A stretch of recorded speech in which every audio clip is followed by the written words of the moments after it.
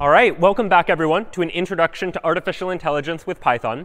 And last time we took a look at how it is that AI inside of our computers can represent knowledge. We represented that knowledge in the form of logical sentences in a variety of different logical languages. And the idea was we wanted our AI to be able to represent knowledge or information and somehow use those pieces of information to be able to derive new pieces of information via inference, to be able to take some information and deduce some additional conclusions based on the information that it already knew for sure. But in reality, when we think about computers and when we think about AI, very rarely are our machines going to be able to know things for sure. Oftentimes, there's going to be some amount of uncertainty in the information that our AIs or our computers are dealing with, where it might believe something with some probability, as we'll soon discuss what probability is all about and what it means, but not entirely for certain. And we want to use the information that it has some knowledge about, even if it doesn't have perfect knowledge, to still be able to make inferences, still be able to draw conclusions. So you might imagine, for example, in the context of a robot that has some sensors and is exploring some environment, it might not know exactly where it is or exactly what's around it, but it does have access to some data that can allow it to draw inferences with some probability. There's some likelihood that one thing is true or another. Or you can imagine in contexts where there is a little bit more randomness and uncertainty, something like predicting the weather, where you might not be able to know for sure what tomorrow's weather is with 100% certainty, but you can probably infer with some probability what tomorrow's weather is going to be based on maybe today's weather and yesterday's weather and other data that you might have access to as well. And so oftentimes we can distill this in terms of just possible events that might happen and what the likelihood of those events are. This comes a lot in games, for example, where there's an element of chance inside of those games. So you imagine rolling a dice. You're not sure exactly what the die roll is going to be, but you know it's going to be one of these possibilities from 1 to 6, for example. And so here now we introduce the idea of probability theory. And what we'll take a look at today is beginning by looking at the mathematical foundations of probability theory, getting an understanding for some of the key concepts within probability, and then diving into how we can use probability and the ideas that we look at mathematically to represent some ideas in terms of models that we can put into our computers in order to program an AI that is able to use information about probability to draw inferences, to make some judgments about the world with some probability or likelihood of being true. So probability ultimately boils down to this idea that there are possible worlds that we're here representing using this little Greek letter omega. And the idea of a possible world is that, when I roll a die, there are 6 possible worlds that could result from it. I could roll a 1 or a 2 or a 3 or a 4 or a 5 or a 6. And each of those are a possible world. And each of those possible worlds has some probability of being true, the probability that I do roll a 1 or a 2 or a 3 or something else. And we represent that probability like this, using the capital letter P, and then in parentheses, what it is that we want the probability of. So this right here would be the probability of some possible world as represented by the little letter omega. Now, there are a couple of basic axioms of probability that become relevant as we consider how we deal with probability and how we think about it. First and foremost, every probability value must range between 0 and 1 inclusive. So the smallest value any probability can have is the number 0, which is an impossible event. Something like I roll a die, and the die is a 7 is the roll that I get. If the die only has numbers 1 through 6, the event that I roll a 7 is impossible, so it would have probability 0. And on the other end of the spectrum, probability can range all the way up to the positive number 1, meaning an event is certain to happen. That I roll a die and the number is less than 10, for example. That is an event that is guaranteed to happen if the only sides on my die are 1 through 6, for instance. And then they can range through any real number in between these two values, where generally speaking, a higher value for the probability means an event is more likely to take place, and a lower value for the probability means the event is less likely to take place. And the other key rule for probability looks a little bit like this. This sigma notation, if you haven't seen it before, refers to summation, the idea that we're going to be adding up a whole sequence of values. And this sigma notation is going to come up a couple of times today, because as we deal with probability, oftentimes we're adding up a whole bunch of individual values or individual probabilities to get some other value. So we'll see this come up a couple of times. But what this notation means is that if I sum up all of the possible worlds omega that are in big omega, which represents the set of all the possible worlds, meaning I take for all of the worlds in the set of possible worlds and add up all of their probabilities, what I ultimately get is the number 1. So if I take all the possible worlds, add up what each of their probabilities is, I should get the number 1 at the end, meaning all probabilities just need to sum to 1. So for example, if I take dice, for example, if you imagine I have a fair die with numbers 1 through 6, and I roll the die, each one of these rolls has an equal probability of taking place, and the probability is 1 over 6, for example. So each of these probabilities is between 0 and 1, 0 meaning impossible, and 1 meaning for certain. And if you add up all of these probabilities for all of the possible worlds, you get the number 1. And we can represent any one of those probabilities like this. The probability that we roll the number 2, for example, is just 1 over 6. Every 6 times we roll the die, we'd expect that 1 time, for instance, the die might come up as a 2. Its probability is not certain, but it's a little more than nothing, for instance. And so this is all fairly straightforward for just a single die. But things get more interesting as our models of the world get a little bit more complex.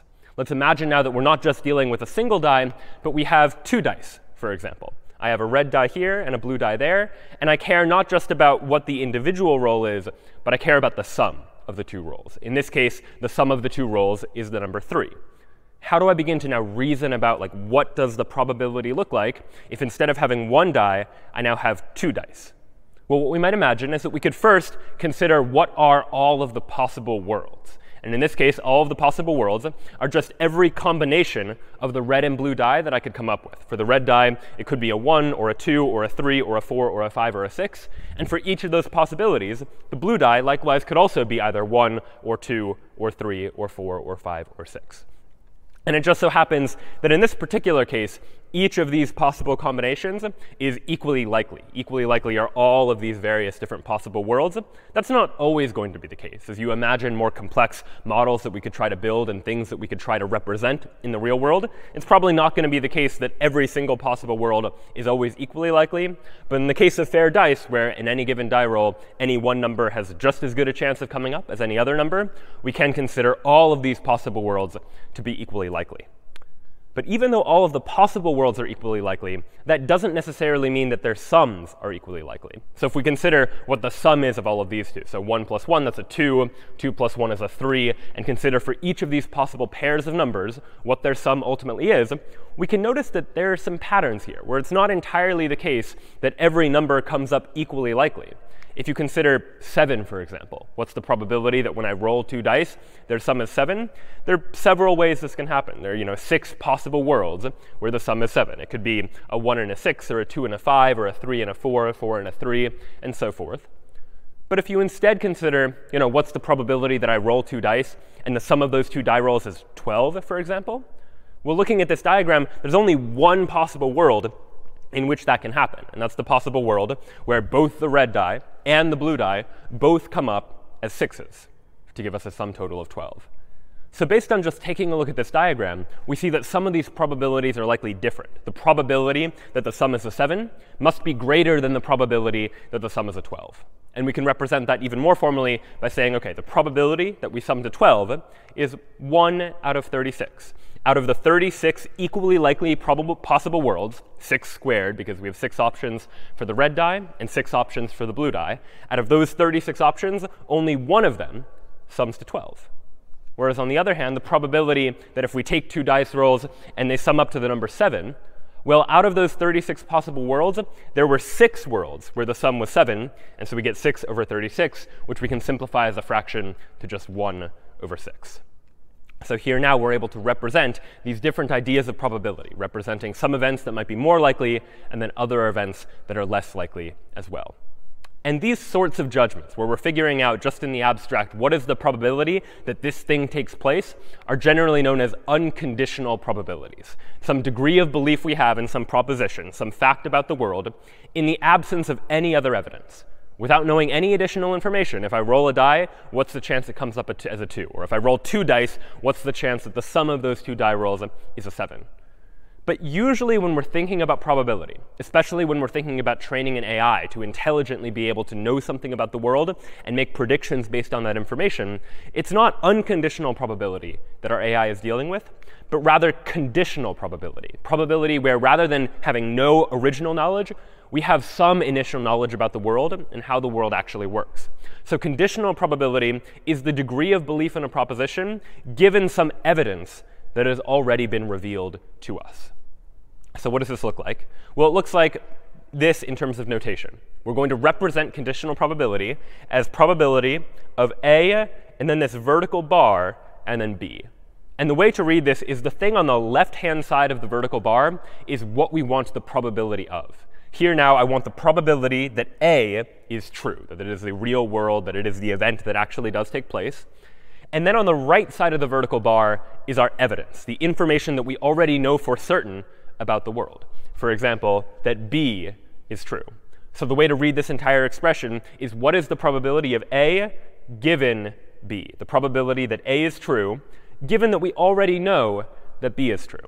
And this type of judgment, conditional probability, the probability of one thing given some other fact, comes up quite a lot when we think about the types of calculations we might want our AI to be able to do. For example, we might care about the probability of rain today, given that we know that it rained yesterday.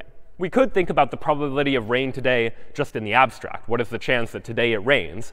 But usually we have some additional evidence. I know for certain that it rained yesterday, and so I would like to calculate the probability that it rains today, given that I know that it rained yesterday. Or you might imagine that I want to know the probability that my optimal route to my destination changes, given the current traffic conditions. So whether or not traffic conditions change, that might change the probability that this route is actually the optimal route. Or you might imagine in a medical context, I want to know the probability that a patient has a particular disease, given some results of some tests that have been performed on that patient. And I have some evidence, the results of that test, and I would like to know the probability that a patient has a particular disease.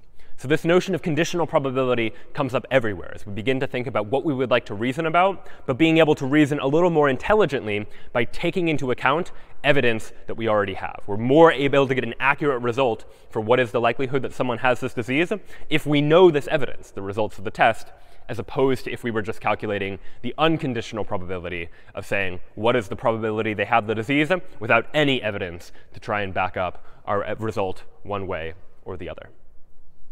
So now that we've got this idea of what conditional probability is, the next question we have to ask is, all right, how do we calculate conditional probability? How do we figure out mathematically, if I have an expression like this, how do I get a number from that? What does conditional probability actually mean? Well, the formula for conditional probability looks a little something like this. The probability of A given B, the probability that A is true, given that we know that B is true, is equal to this fraction, the probability that A and B are true, divided by just the probability that B is true. And the way to intuitively try to think about this is that if I want to know the probability that A is true, given that B is true, well, I want to consider all the ways they could both be true out of the only worlds that I care about are the worlds where B is already true. I can sort of ignore all the cases where B isn't true because those aren't relevant to my ultimate computation. They're not relevant to what it is that I want to get information about. So let's take a look at an example. Let's go back to that example of rolling 2 dice and the idea that those 2 dice might sum up to the number 12. We discussed earlier that the unconditional probability that if I roll 2 dice and they sum to 12 is 1 out of 36, because out of the 36 possible worlds that I might care about, in only one of them is the sum of those 2 dice 12. It's only when red is 6 and blue is also 6. But let's say now that I have some additional information. I now want to know what is the probability that the 2 dice sum to 12, given that I know that the red die was a 6. So I already have some evidence. I already know the red die is a 6. I don't know what the blue die is. That information isn't given to me in this expression. But given the fact that I know that the red die rolled a 6, what is the probability that we sum to 12? And so we can begin to do the math using that expression from before. Here again are all of the possibilities, all of the possible combinations of red die being 1 through 6 and blue die being 1 through 6.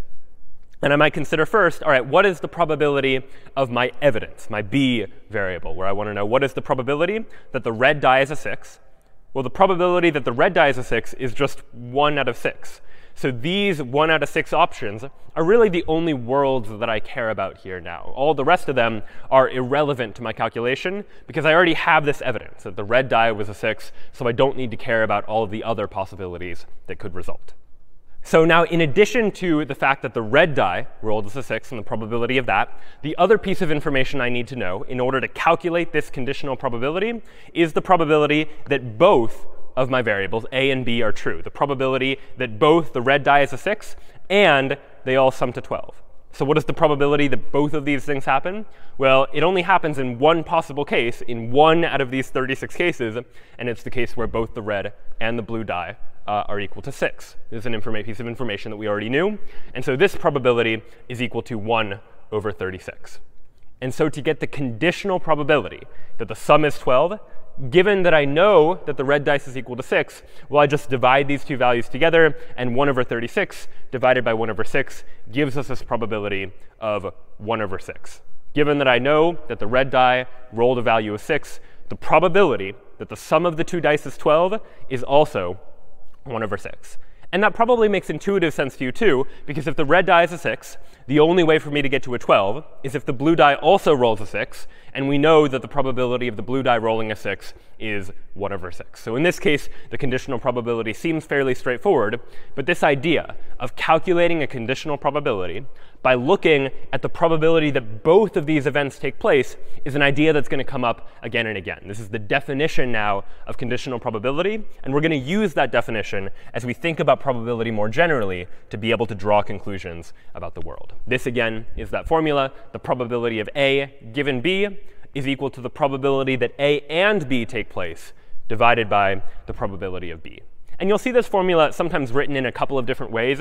You could imagine algebraically multiplying both sides of this equation by probability of B to get rid of the fraction. And you'll get an expression like this. The probability of A and B, which is this expression over here, is just the probability of B times the probability of A given B. Or you could represent this equivalently, since A and B in this expression are interchangeable. A and B is the same thing as B and A. You could imagine also representing the probability of A and B as the probability of A times the probability of B given A, just switching all of the A's and B's. These three are all equivalent ways of trying to represent what joint probability means. And so you'll sometimes see all of these equations, and they might be useful to you as you begin to reason about probability and to think about what values might be taking place in the real world.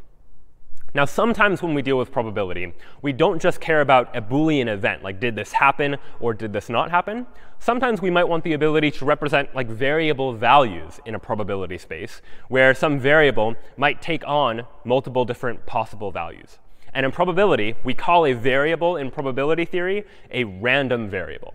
A random variable in probability is just some variable in probability theory that has some domain of values that it can take on.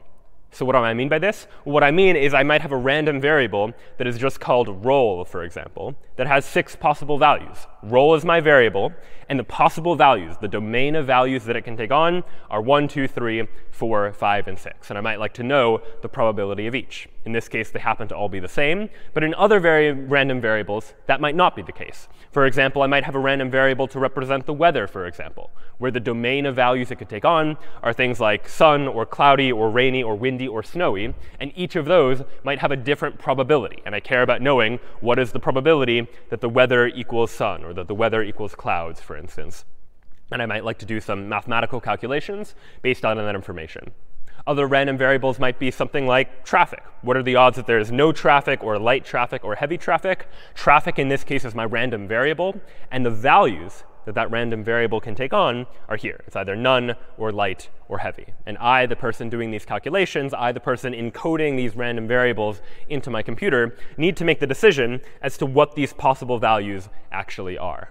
You might imagine, for example, for a flight, if I care about whether or not I make it to a flight on time, my flight has a couple of possible values that it could take on. My flight could be on time. My flight could be delayed. My flight could be canceled. So flight, in this case, is my random variable. And these are the values that it can take on. And often I'll want to know something about the probability that my random variable takes on each of those possible values. And this is what we then call a probability distribution. A probability distribution takes a random variable and gives me the probability for each of the possible values in its domain. So in the case of this flight, for example, my probability distribution might look something like this. My probability distribution says the probability that the random variable flight is equal to the value on time is 0.6. Or otherwise, put into more English human-friendly terms, the likelihood that my flight is on time is 60%, for example. And in this case, the probability that my flight is delayed is 30%. The probability that my flight is canceled is 10% or 0.1. And if you sum up all of these possible values, the sum is going to be 1, right? If you take all of the possible worlds, here are my 3 possible worlds for the value of the random variable flight, add them all up together, the result needs to be the number 1 per that axiom of probability theory that we've discussed before. So this now is one way of representing this probability distribution for the random variable flight. Sometimes you'll see it represented a little bit more concisely, that this is pretty verbose for really just trying to express 3 possible values. And so often you'll instead see this same notation representing using a vector. And all a vector is a sequence of values. As opposed to just a single value, I might have multiple values. And so I could instead represent this idea this way. Bold p, so a larger p, generally meaning the probability distribution of this variable flight, is equal to this vector represented in angle brackets. The probability distribution is 0.6, 0.3, and 0.1. And I would just have to know that this probability distribution is in order of on time or delayed and canceled to know how to interpret this vector, to mean the first value in the vector is the probability that my flight is on time. The second value in the vector is the probability that my flight is delayed. And the third value in the vector is the probability that my flight is canceled. And so this is just an alternate way of representing this idea a little more verbosely. But oftentimes, you'll see us just talk about a probability distribution over a random variable. And whenever we talk about that, what we're really doing is trying to figure out the probabilities of each of the possible values that that random variable can take on. But this notation is just a little bit more succinct, even though it can sometimes be a little confusing depending on the context in which you see it. So we'll start to look at examples where we use this sort of notation to describe probability and to describe events that might take place. A couple of other important ideas to know with regards to probability theory. One is this idea of independence. And independence refers to the idea that the knowledge of one event doesn't influence the probability of another event. So for example, in the context of my 2 dice rolls, where I had the red die and the blue die, the probability that I roll the red die and the blue die, those 2 events, red die and blue die, are independent. Knowing the result of the red die doesn't change the probabilities for the blue die. It doesn't give me any additional information about what the value of the blue die is ultimately going to be. But that's not always going to be the case. You might imagine that in the case of weather, something like clouds and rain, those are probably not independent. That if it is cloudy, that might increase the probability that later in the day it's going to rain. So some information informs some other event or some other random variable. So independence refers to the idea that one event doesn't influence the other. And if they're not independent, then there might be some relationship.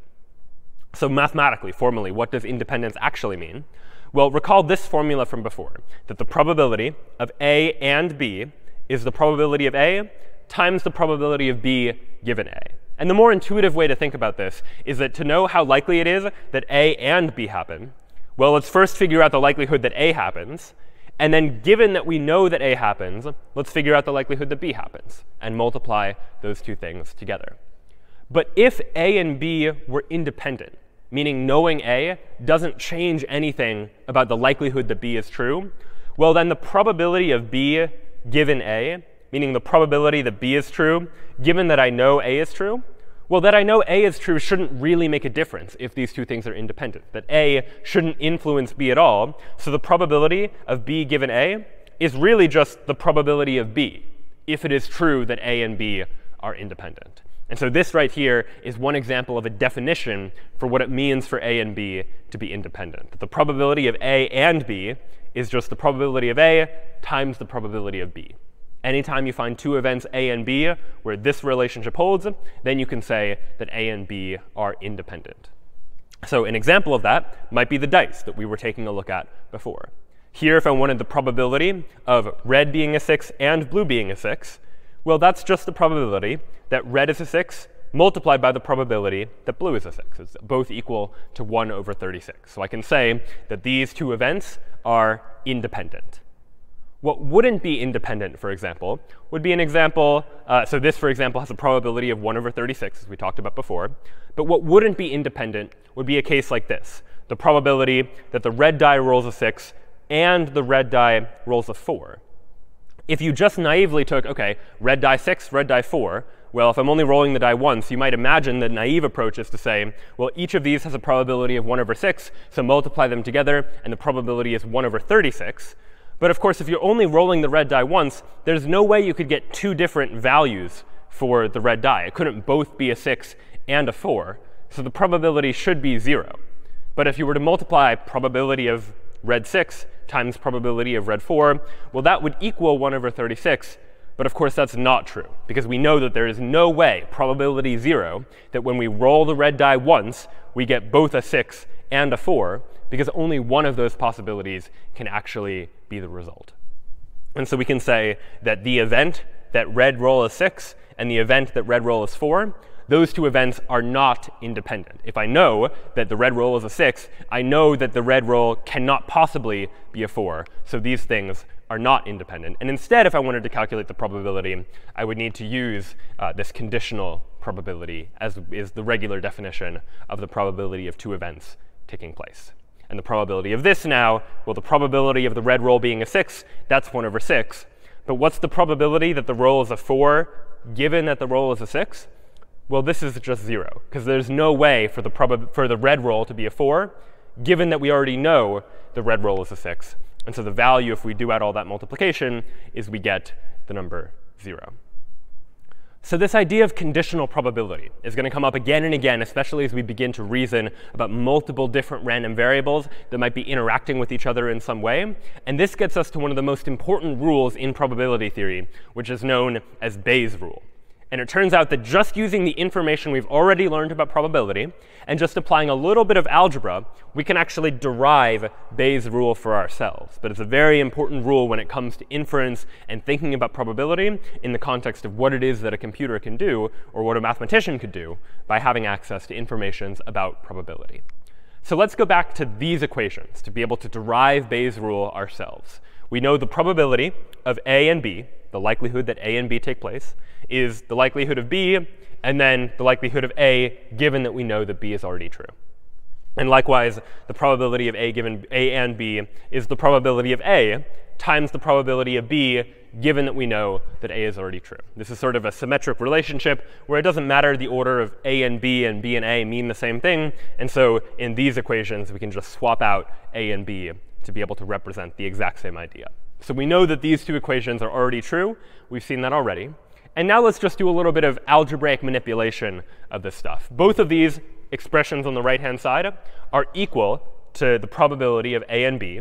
So what I can do is take these two expressions on the right-hand side and just set them equal to each other. Right? If they're both equal to the probability of A and B, then they both must be equal to each other. So probability of A times probability of B given A is equal to the probability of B times the probability of A given B. And now all we're going to do is do a little bit of division. I'm going to divide both sides by P of A. And now I get what is Bayes' rule. The probability of B given A is equal to the probability of B times the probability of A given B divided by the probability of A. And sometimes in Bayes' rule, you'll see the order of these two arguments switched. So instead of B times A given B, it'll be A given B times B. That ultimately doesn't matter, because in multiplication, you can switch the order of the two things you're multiplying, and it doesn't change the result. But this here right now is the most common formulation of Bayes' rule. The probability of B given A is equal to the probability of A given B times the probability of B divided by the probability of A. And this rule, it turns out, is really important when it comes to trying to infer things about the world, because it means you can express one conditional probability, the conditional probability of B given A, using knowledge about the probability of A given B, using the reverse of that conditional probability. So let's first do a little bit of an example with this, just to see how we might use it, and then explore what this means a little bit more generally. So we're going to construct a situation where I have some information. There are two events that I care about. The idea that it's cloudy in the morning, and the idea that it is rainy in the afternoon. Those are two different possible events that could take place. Cloudy in the morning, or the AM, rainy in the PM. And what I care about is, given clouds in the morning, what is the probability of rain in the afternoon? A reasonable question I might ask. In the morning, I look outside, or an AI's camera looks outside and sees that there are clouds. in the morning, and we want to figure out what is the probability that in the afternoon there is going to be rain. Of course, in the abstract, we don't have access to this kind of information, but we can use data to begin to try and figure this out. So let's imagine now that I have access to some pieces of information. I have access to the idea that 80% of rainy afternoons start out with a cloudy morning. And you might imagine that I could have gathered this data just by looking at data over a sequence of time, that I know that 80% of the time, when it's raining in the afternoon, it was cloudy that morning. I also know that 40% of days have cloudy mornings. And I also know that 10% of days have rainy afternoons. And now using this information, I would like to figure out, given clouds in the morning, what is the probability that it rains in the afternoon? I want to know the probability of afternoon rain given morning clouds. And I can do that in particular using this fact, the probability of so if I know that 80% of rainy afternoons start with cloudy mornings, then I know the probability of cloudy mornings given rainy afternoons. So using sort of the reverse conditional probability, I can figure that out.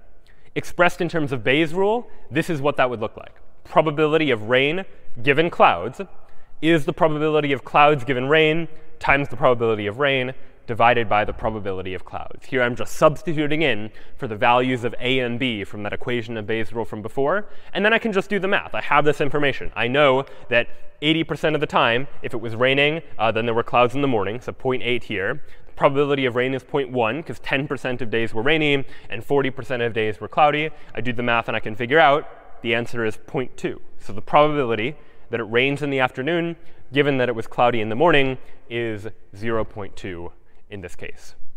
And this now is an application of Bayes' rule, the idea that using one conditional probability, we can get the reverse conditional probability. And this is often useful when one of the conditional probabilities might be easier for us to know about or easier for us to have data about. And using that information, we can calculate the other conditional probability. So what does this look like? Well, it means that knowing the probability of cloudy mornings given rainy afternoons, we can calculate the probability of rainy afternoons given cloudy mornings. Or, for example, more generally, if we know the probability of some visible effect, some effect that we can see and observe, given some unknown cause that we're not sure about, well, then we can calculate the probability of that unknown cause given the visible effect. So what might that look like? Well, in the context of medicine, for example, I might know the probability of some medical test result given a disease. Like I know that if someone has a disease, then X% of the time, the medical test result will show up as this, for instance. And using that information, then I can calculate, all right, what is the probability that given I know the medical test result, what is the likelihood that someone has the disease? This is the piece of information that is usually easier to know, easier to immediately have access to data for. And this is the information that I actually want to calculate. Or I might want to know, for example, if I know that some probability of counterfeit bills have like blurry text around the edges, because counterfeit printers aren't nearly as good at printing text precisely. So I have some information about, given that something is a counterfeit bill, like X% of counterfeit bills have blurry text, for example. And using that information, then I can calculate some piece of information that I might want to know, like given that I know there's blurry text on a bill, what is the probability that that bill is counterfeit? So given one conditional probability, I can calculate the other conditional probability as well. And so now we've taken a look at a couple of different types of probability. We've looked at unconditional probability, where I just look at what is the probability of this event occurring, given no additional evidence that I might have access to. And we've also looked at conditional probability, where I have some sort of evidence, and I would like to, using that evidence, be able to calculate some other probability as well. The other kind of probability that will be important for us to think about is joint probability. And this is when we're considering the likelihood of multiple different events simultaneously. And so what do we mean by this? Well, for example, I might have probability distributions that look a little something like this. Like, oh, I want to know the probability distribution of clouds in the morning. And that distribution looks like this. 40% of the time, c, which is my random variable here, is equal to it's cloudy. And 60% of the time, it's not cloudy. So here is just a simple probability distribution that is effectively telling me that 40% of the time, it's cloudy. I might also have a probability distribution for rain in the afternoon, where 10% of the time, or with probability 0.1, it is raining in the afternoon, and with probability 0.9, it is not raining in the afternoon. And using just these two pieces of information, I don't actually have a whole lot of information about how these two variables relate to each other. But I could if I had access to their joint probability, meaning for every combination of these two things, meaning morning cloudy and afternoon rain, morning cloudy and afternoon not rain, morning not cloudy and afternoon rain, and morning not cloudy and afternoon not raining, if I had access to values for each of those four, I'd have more information. So information that'd be organized in a table like this, and this, rather than just a probability distribution, is a joint probability distribution. It tells me the probability distribution of each of the possible combinations of values that these random variables can take on. So if I want to know what is the probability that on any given day it is both cloudy and rainy, well, I would say, all right, we're looking at cases where it is cloudy and cases where it is raining. And the intersection of those two, that row and that column, is 0.08. So that is the probability that it is both cloudy and rainy using that information. And using this conditional probability table, or using this joint probability table, I can begin to draw other pieces of information about things like conditional probability. So I might ask a question like, what is the probability distribution of clouds given that I know that it is raining? Meaning I know for sure that it's raining. Tell me the probability distribution over whether it's cloudy or not, given that I know already that it is in fact raining. And here I'm using C to stand for that random variable. I'm looking for a distribution, meaning the answer to this is not going to be a single value. It's going to be two values, a vector of two values, where the first value is probability of clouds. The second value is probability that it is not cloudy.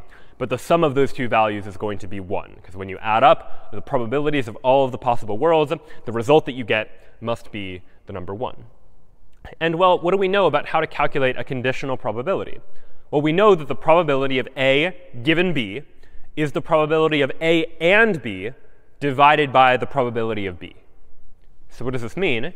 Well, it means that I can calculate the probability of clouds given that it's raining as the probability of clouds and raining divided by the probability of rain. And this comma here for the probability distribution of clouds and rain, this comma sort of stands in for the word and. You'll sort of see the logical operator and the comma used interchangeably. This means the probability distribution over the clouds and knowing the fact that it is raining divided by the probability of rain. And the interesting thing to note here, and what we'll often do in order to simplify our mathematics, is that dividing by the probability of rain, the probability of rain here is just some numerical constant. It is some number. Dividing by probability of rain is just dividing by some constant, or in other words, multiplying by the inverse of that constant. And it turns out that oftentimes we can just not worry about what the exact value of this is, and just know that it is, in fact, a constant value. And we'll see why in a moment. So instead of expressing this as this joint probability divided by the probability of rain, sometimes we'll just represent it as alpha times the numerator here, the probability distribution of C, this variable, and that we know that it is raining, for instance. So all we've done here is said this value of 1 over the probability of rain, that's really just a constant that we're going to divide by or equivalently multiply by the inverse of at the end. We'll just call it alpha for now and deal with it a little bit later. But the key idea here now, and this is an idea that's going to come up again, is that the conditional distribution of C given rain is proportional to, meaning just some factor multiplied by, the joint probability of C and rain being true. And so how do we figure this out? Well, this is going to be the probability that it is cloudy given that it's rainy, which is 0.08, and the probability that it's not cloudy given that it's rainy, which is 0.02. And so we get alpha times here now is that probability distribution. 0.08 is clouds and rain. 0.02 is not cloudy and rain. But of course, 0.08 and 0.02 don't sum up to the number 1. And we know that in a probability distribution, if you consider all of the possible values, they must sum up to a probability of 1. And so we know that we just need to figure out some constant to normalize, so to speak, these values, something we can multiply or divide by to get it so that all these probabilities sum up to 1. And it turns out that if we multiply both numbers by 10, then we can get that result of 0.8 and 0.2. The proportions are still equivalent, but now 0.8 plus 0.2, those sum up to the number 1. So take a look at this and see if you can understand step by step how it is we're getting from one point to another. But the key idea here is that by using the joint probabilities, these probabilities that it is both cloudy and rainy, and that it is not cloudy and rainy, I can take that information and figure out the conditional probability, given that it's raining. What is the chance that it's cloudy versus not cloudy? Just by multiplying by some normalization constant, so to speak. And this is what a computer can begin to use to be able to interact with these various different types of probabilities. And it turns out there are a number of other probability rules that are going to be useful to us as we begin to explore how we can actually use this information to encode into our computers some more complex analysis that we might want to do about probability and distributions and random variables that we might be interacting with. So here are a couple of those important probability rules. One of the simplest rules is just this negation rule. What is the probability of not event A? So A is an event that has some probability, and I would like to know what is the probability that A does not occur. And it turns out it's just 1 minus P of A, which makes sense, because if those are the two possible cases, either A happens or A doesn't happen, then when you add up those two cases, you must get 1, which means P of not A must just be 1 minus P of A, because P of A and P of not A must sum up to the number 1. They must include all of the possible cases. We've seen an expression for calculating the probability of A and B. We might also reasonably want to calculate the probability of A or B. What is the probability that one thing happens or another thing happens? So for example, I might want to calculate what is the probability that if I roll 2 dice, a red die and a blue die, what is the likelihood that A is a 6 or B is a 6, like one or the other? And what you might imagine you could do, and the wrong way to approach it, would be just to say, all right, well, A comes up as a 6, with the red die comes up as a 6 with probability 1 over 6. The same for the blue die, it's also 1 over 6. Add them together, and you get 2 over 6, otherwise known as 1/3.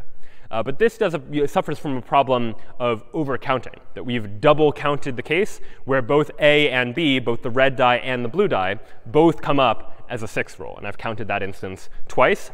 So to resolve this, the actual expression for calculating the probability of A or B uses what we call the inclusion-exclusion formula. So I take the probability of A, add it to the probability of B, that's all same as before, but then I need to exclude the cases that I've double counted. So I subtract from that the probability of A and B.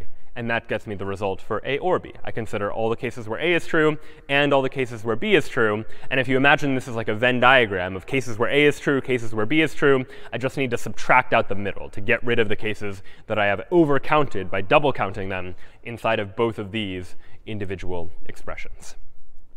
One other rule that's going to be quite helpful is a rule called marginalization.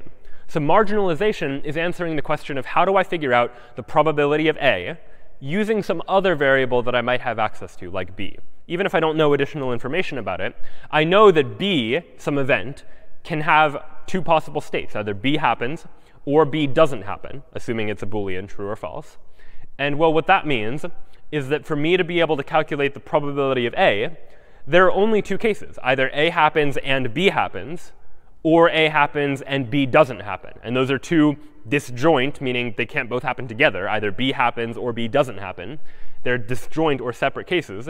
And so I can figure out the probability of A just by adding up those two cases. The probability that A is true is the probability that A and B is true, plus the probability that A is true and B isn't true. So by marginalizing, I've looked at the two possible cases that might take place. Either B happens or B doesn't happen. And in either of those cases, I look at what's the probability that A happens. And if I add those together, well, then I get the probability that A happens as a whole. So take a look at that rule. It doesn't matter what B is or how it's related to A. So long as I know these joint distributions, I can figure out the overall probability of A. And this can be a useful way if I have a joint distribution, like the joint distribution of A and B, to just figure out some unconditional probability, like the probability of A. And we'll see examples of this soon as well. Now, sometimes these might not just be variables that are events that are like they happened or they didn't happen, like B is here. They might be some broader probability distribution where there are multiple possible values. And so here, in order to use this marginalization rule, I need to sum up not just over B and not B, but for all of the possible values that the other random variable could take on. And so here, we'll see a version of this rule for random variables. And it's going to include that summation notation to indicate that I'm summing up, adding up a whole bunch of individual values. So here's the rule. Looks a lot more complicated, but it's actually the equivalent, exactly the same rule. What I'm saying here is that if I have two random variables, one called x and one called y, well, the probability that x is equal to some value x sub I, this is just some value that this variable takes on, how do I figure it out? Well, I'm going to sum up over j, where j is going to range over all of the possible values that y can take on. Well, let's look at the probability that x equals xi and y equals yj. So the exact same rule. The only difference here is now I'm summing up over all of the possible values that y can take on, saying let's add up all of those possible cases and look at this joint distribution, this joint probability that x takes on the value I care about, given all of the possible values for y. And if I add all those up, then I can get this unconditional probability of what x is equal to, whether or not x is equal to some value x sub I. So let's take a look at this rule, because it does look a little bit complicated. Let's try and put a concrete example to it. Here again is that same joint distribution from before. I have cloud, not cloudy, rainy, not rainy. And maybe I want to access some variable. I want to know what is the probability that it is cloudy. Well, marginalization says that if I have this joint distribution and I want to know, like, what is the probability that it is cloudy, well, I need to consider the other variable, the variable that's not here, the idea that it's rainy. And I consider the two cases. Either it's raining or it's not raining. And I just sum up the values for each of those possibilities. In other words, the probability that it is cloudy is equal to the sum of the probability that it's cloudy and it's rainy, and the probability that it's cloudy and it is not raining. And so these now are values that I have access to. These are values that are just inside of this joint probability table. What is the probability that it is both cloudy and rainy? Well, it's just the intersection of these two here, which is 0.08. And the probability that it's cloudy and not raining is, all right, here's cloudy, here's not raining. It's 0.32. So it's 0.08 plus 0.32, which just gives us equal to 0.4. That is the unconditional probability that it is, in fact, cloudy. And so marginalization gives us a way to go from these joint distributions to just some individual probability that I might care about. And you'll see a little bit later why it is that we care about that and why that's actually useful to us as we begin doing some of these calculations. Last rule we'll take a look at before transitioning to something a little bit different is this rule of conditioning, very similar to the marginalization rule. But it says that, again, if I have two events A and B, but instead of having access to their joint probabilities, I have access to their conditional probabilities, how they relate to each other. Well, again, if I want to know the probability that A happens, and I know that there's some other variable B, either B happens or B doesn't happen. And so I can say that the probability of A is the probability of A given B times the probability of B, meaning B happened. And given that I know B happened, what's the likelihood that A happened? And then I consider the other case, that B didn't happen. So here's the probability that B didn't happen. And here's the probability that A happens, given that I know that B didn't happen. And this is really the equivalent rule, just using conditional probability instead of joint probability, where I'm saying, let's look at both of these two cases and condition on B. Look at the case where B happens, and look at the case where B doesn't happen, and look at what probabilities I get as a result. And just as in the case of marginalization, where there was an equivalent rule for random variables that could take on multiple possible values in a domain of possible values, here too, conditioning has the same equivalent rule. Again, there's a summation to mean I'm summing over all of the possible values that some random variable y could take on. But if I want to know what is the probability that x takes on this value, then I'm going to sum up over all the values j that y could take on.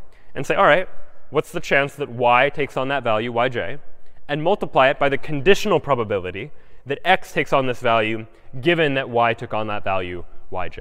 So equivalent rule, just using conditional probabilities instead of joint probabilities. And using the equation we know about joint probabilities, we can translate between these two. So all right, we've seen a whole lot of mathematics, and we've just sort of laid the foundation for mathematics. And no need to worry if you haven't seen probability in too much detail up until this point. These are sort of the foundations of the ideas that are going to come up as we begin to explore how we can now take these ideas from probability and begin to apply them to represent something inside of our computer, something inside of the AI agent we're trying to design that is able to represent information and probabilities and the likelihoods between various different events. So there are a number of different probabilistic models that we can generate.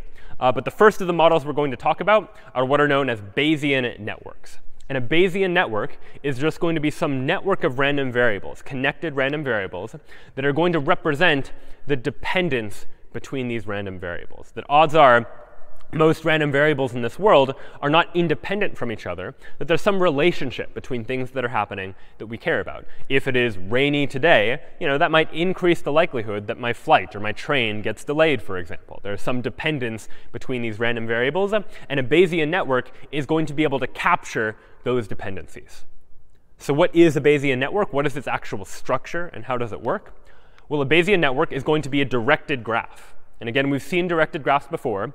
They are individual nodes with arrows or edges that connect one node to another node, pointing in a particular direction. And so this directed graph is going to have nodes as well, where each node in this directed graph is going to represent a random variable, something like the weather, or something like whether my train was on time or delayed. And we're going to have an arrow from a node x to a node y to mean that x is a parent of y. So that'll be our notation. If there's an arrow from x to y, x is going to be considered a parent of y. And the reason that's important is because each of these nodes is going to have a probability distribution that we're going to store along with it, which is the distribution of x given some evidence, given the parents of x. So the way to more intuitively think about this is that the parents can be thought of as sort of causes for some effect that we're going to observe. And so let's take a look at an actual example of a Bayesian network and think about the types of logic that might be involved in reasoning about that network. Let's imagine for a moment that I have an appointment out of town, and I need to take a train in order to get to that appointment. So what are the things I might care about? Well, I care about getting to my appointment on time. Either I make it to my appointment and I'm able to attend it, or I miss the appointment. And you might imagine that that's influenced by the train, that the train is either on time or it's delayed, for example. But that train itself is also influenced. Whether the train is on time or not depends maybe on the rain. Is there no rain? Is it light rain? Is there heavy rain? And it might also be influenced by other variables too. It might be influenced as well by whether or not there's maintenance on the train track, for example. If there is maintenance on the train track, that probably increases the likelihood that my train is delayed. And so we can represent all of these ideas using a Bayesian network that looks a little something like this. Here I have 4 nodes representing 4 random variables that I would like to keep track of. I have one random variable called rain that can take on 3 possible values in its domain, either none or light or heavy, for no rain, light rain, or heavy rain. I have a variable called maintenance for whether or not there's maintenance on the train track, which it has 2 possible values, just either yes or no. Either there is maintenance or there's no maintenance happening on the track. Then I have a random variable for the train, indicating whether or not the train was on time or not. That random variable has 2 possible values in its domain. The train is either on time or the train is delayed. And then finally, I have a random variable for whether I make it to my appointment. For my appointment down here, I have a random variable called appointment that itself has 2 possible values, attend and miss. And so here are the possible values. Here are my 4 nodes, each of which represents a random variable, each of which has a domain of possible values that it can take on. And the arrows, the edges pointing from one node to another, encode some notion of dependence inside of this graph. That whether I make it to my appointment or not is dependent upon whether the train is on time or delayed. And whether the train is on time or delayed is dependent on 2 things, given by the 2 arrows pointing at this node. It is dependent on whether or not there was maintenance on the train track, and it is also dependent upon whether or not it was raining, or whether it is raining. And just to make things a little complicated, let's say as well that whether or not there's maintenance on the track, this too might be influenced by the rain. That if there's heavier rain, well, maybe it's less likely that there's going to be maintenance on the train track that day because they're more likely to want to do maintenance on the track on days when it's not raining, for example. And so these nodes might have different relationships between them. But the idea is that we can come up with a probability distribution for any of these nodes based only upon its parents. And so let's look node by node at what this probability distribution might actually look like. And we'll go ahead and begin with this root node, this rain node here, which is at the top and has no arrows pointing into it, which means its probability distribution is not going to be a conditional distribution. It's not based on anything. I just have some probability distribution over the possible values for the rain random variable. And that distribution might look a little something like this. None, light, and heavy each have a possible value. Here I'm saying the likelihood of no rain is 0.7, of light rain is 0.2, of heavy rain is 0.1, for example. So here is a probability distribution for this root node in this Bayesian network. And let's now consider the next node in the network, maintenance. Track maintenance is yes or no. And the general idea of what this distribution is going to encode, at least in this story, is the idea that the heavier the rain is, the less likely it is that there's going to be maintenance on the track, because the people that are doing maintenance on the track probably want to wait until a day when it's not as rainy in order to do the track maintenance, for example. And so what might that probability distribution look like? Well, this now is going to be a conditional probability distribution. That here are the three possible values for the rain random variable, which I'm here just going to abbreviate to R, either no rain, light rain, or heavy rain. And for each of those possible values, either there is yes track maintenance or no track maintenance, and those have probabilities associated with them. That I see here that if it is not raining, then there is a probability of 0.4 that there's track maintenance and a probability of 0.6 that there isn't. But if there's heavy rain, then here the chance that there is track maintenance is 0.1, and the chance that there is not track maintenance is 0.9.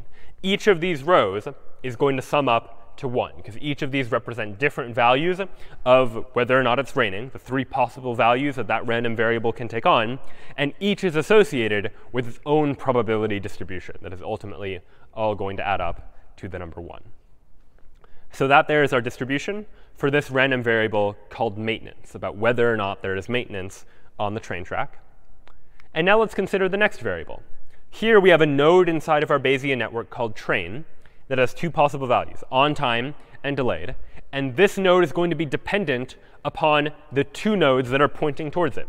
That this, whether or not the train is on time or delayed, depends on whether or not there's track maintenance, and it depends on whether or not there's rain. That heavier rain probably means more likely that my train is delayed. And if there is track maintenance, that also probably means it's more likely that my train is delayed as well. And so you could construct a larger probability distribution, a conditional probability distribution, that instead of conditioning on just one variable, as was the case here, is now conditioning on two variables, conditioning both on rain, represented by R, and on maintenance, represented by yes. Again, each of these rows has two values that sum up to the number 1, one for whether the train is on time, one for whether the train is delayed. And here I can say something like, all right, if I know there was light rain and track maintenance, well, OK, that would be R is light and M is yes. Well, then there's a probability of 0.6 that my train is on time, and a probability of 0.4 that the train is delayed. And you can imagine gathering this data just by looking at real-world data, looking at data about, all right, if I knew that it was light rain and there was track maintenance, how often was a train delayed or not delayed? And you could begin to construct this thing. But the interesting thing is intelligently being able to try to figure out how might you go about ordering these things, what things might influence other nodes inside of this Bayesian network. And the last thing I care about is whether or not I make it to my appointment. So did I attend or miss the appointment? And ultimately, whether I attend or miss the appointment, it is influenced by track maintenance, because it's indirectly this idea that, all right, if there is track maintenance, well, then my train might more likely be delayed. And if my train is more likely to be delayed, then I'm more likely to miss my appointment. But what we encode in this Bayesian network are just what we might consider to be more direct relationships. So the train has a direct influence on the appointment. And given that I know whether the train is on time or delayed, knowing whether there's track maintenance isn't going to give me any additional information that I didn't already have. That if I know train, these other nodes that are up above isn't really going to influence the result. And so here we might represent it using another conditional probability distribution that looks a little something like this. The train can take on two possible values. Either my train is on time or my train is delayed. And for each of those two possible values, I have a distribution for what are the odds that I'm able to attend the meeting and what are the odds that I miss the meeting. And obviously, if my train is on time, I'm much more likely to be able to attend the meeting than if my train is delayed, in which case I'm more likely to miss that meeting. So all of these nodes put all together here represent this Bayesian network, this network of random variables whose values I ultimately care about, and that have some sort of relationship between them, some sort of dependence where these arrows from one node to another indicate some dependence, that I can calculate the probability of some node given the parents that happen to exist there. So now that we've been able to describe the structure of this Bayesian network and the relationships between each of these nodes by associating each of the nodes in the network with a probability distribution, whether that's an unconditional probability distribution in the case of this root node here, like rain, and a conditional probability distribution in the case of all of the other nodes whose probabilities are dependent upon the values of their parents, we can begin to do some computation and calculation using the information inside of that table. So let's imagine, for example, that I just wanted to compute something simple like the probability of light rain. How would I get the probability of light rain? Well, rain here is a root node. And so if I wanted to calculate that probability, I could just look at the probability distribution for rain and extract from it the probability of light rain. It's just a single value that I already have access to. But we could also imagine wanting to compute more complex joint probabilities, like the probability that there is light rain and also no track maintenance. This is a joint probability of two values, light rain and no track maintenance. And the way I might do that is first by starting by saying, all right, well, let me get the probability of light rain. But now I also want the probability of no track maintenance. But of course, this node is dependent upon the value of rain. So what I really want is the probability of no track maintenance, given that I know that there was light rain. And so the expression for calculating this idea, that the probability of light rain and no track maintenance, is really just the probability of light rain and the probability that there's no track maintenance, given that I know that there already is light rain. So I take the unconditional probability of light rain, multiply it by the conditional probability of no track maintenance, given that I know there's light rain. And you can continue to do this again and again for every variable that you want to add into this joint probability that I might want to calculate. If I wanted to know the probability of light rain and no track maintenance and a delayed train, well, that's going to be the probability of light rain multiplied by the probability of no track maintenance given light rain, multiplied by the probability of a delayed train given light rain and no track maintenance, because whether the train is on time or delayed is dependent upon both of these other two variables. And so I have two pieces of evidence that go into the calculation of that conditional probability. And each of these three values is just a value that I can look up by looking at one of these individual probability distributions that is encoded into my Bayesian network. And if I wanted a joint probability over all four of the variables, something like the probability of light rain and no track maintenance and a delayed train and I miss my appointment, well, that's going to be multiplying four different values, one from each of these individual nodes. It's going to be the probability of light rain, then of no track maintenance given light rain, then of a delayed train given light rain and no track maintenance, and then finally, for this node here, for whether I make it to my appointment or not, it's not dependent upon these two variables, given that I know whether or not the train is on time. I only need to care about the conditional probability that I miss my train, or that I miss my appointment, given that the train happens to be delayed. And so that's represented here by four probabilities, each of which is located inside of one of these probability distributions for each of the nodes, all multiplied together. And so I can take a variable like that and figure out what the joint probability is by multiplying a whole bunch of these individual probabilities from the Bayesian network. But of course, just as with last time, where what I really wanted to do was to be able to get new pieces of information, here too, this is what we're going to want to do with our Bayesian network. In the context of knowledge, we talked about the problem of inference. Given things that I know to be true, can I draw conclusions, make deductions about other facts about the world that I also know to be true? And what we're going to do now is apply the same sort of idea to probability. Using information about which I have some knowledge, whether some evidence or some probabilities, can I figure out not other variables for certain, but can I figure out the probabilities of other variables taking on particular values? And so here we introduce the problem of inference in a probabilistic setting, in a case where variables might not necessarily be true for sure, but they might be random variables that take on different values with some probability. So how do we formally define what exactly this inference problem actually is? Well, the inference problem has a couple of parts to it. We have some query, some variable x that we want to compute the distribution for. Maybe I want the probability that I miss my train, or I want the probability that there is track maintenance, something that I want information about. And then I have some evidence variables. Maybe it's just one piece of evidence, maybe it's multiple pieces of evidence, but I've observed certain variables for some sort of event. So for example, I might have observed that it is raining. This is evidence that I have. I know that there is light rain, or I know that there is heavy rain. And that is evidence I have. And using that evidence, I want to know what is the probability that my train is delayed, for example. And that is a query that I might want to ask based on this evidence. So I have a query, some variable, evidence, which are some other variables that I have observed inside of my Bayesian network. And of course, that does leave some hidden variables, y. These are variables that are not evidence variables and not query variables. So you might imagine in the case where I know whether or not it's raining, and I want to know whether my train is going to be delayed or not. The hidden variable, the thing I don't have access to, is something like, is there maintenance on the track? Or am I going to make or not make my appointment, for example? These are variables that I don't have access to. They're hidden because they're not things I observed, and they're also not the query, the thing that I'm asking.